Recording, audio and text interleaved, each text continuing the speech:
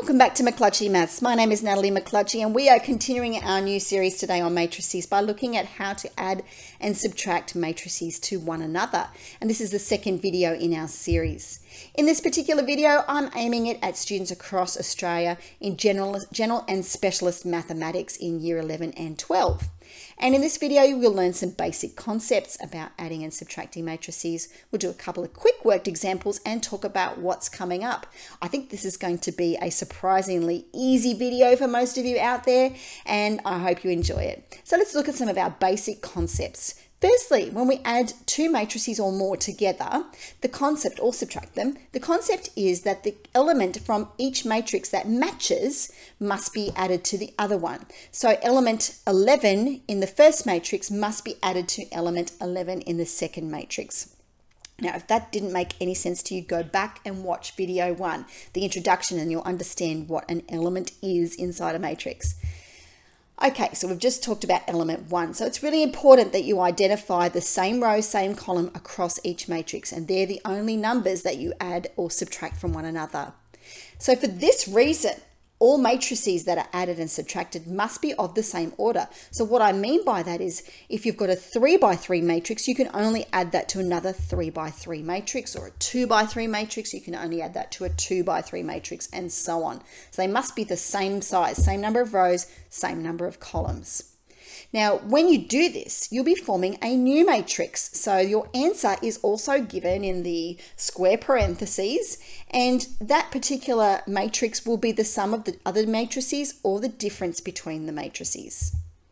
Now, some little things, tips and tricks to watch out for. And these are just basic addition and subtraction principles. So be very careful when you're adding or subtracting negative numbers. Remember that a negative take away another negative gives you minus minus becomes a plus. Adding a negative number to another number becomes subtraction. So just be aware of your rules that you've been learning since grade 7. If you're adding or subtracting fractions, you need to know how to change them to a fraction with the same denominator, and that otherwise you can't add them. Try to avoid using a calculator if you can. Try and do it on paper. And the other thing to watch out for is if you're adding algebra, remember you can only add and subtract like terms. So you can only add x's to x's, and you can only add y's to y's. You can only add numbers to numbers. So if you can remember all of those basic principles about addition and subtraction, then you are almost there. Let's look at a quick worked example. So we've got a matrix A, which has got 4 elements in it, and matrix B, also 4 elements. And notice that they're both square matrices, 2 rows, 2 columns, so they can be added to one another because they are of the same order. We need to find A plus B. So what we're going to do is start with element number 1, which is in our first row and our first column. We've got 3 plus negative 6, which will give us negative 3. So we put that into the exact same position in our new matrix, which is A plus B. Then I'm going to move down to element 21, which is row 2, column 1.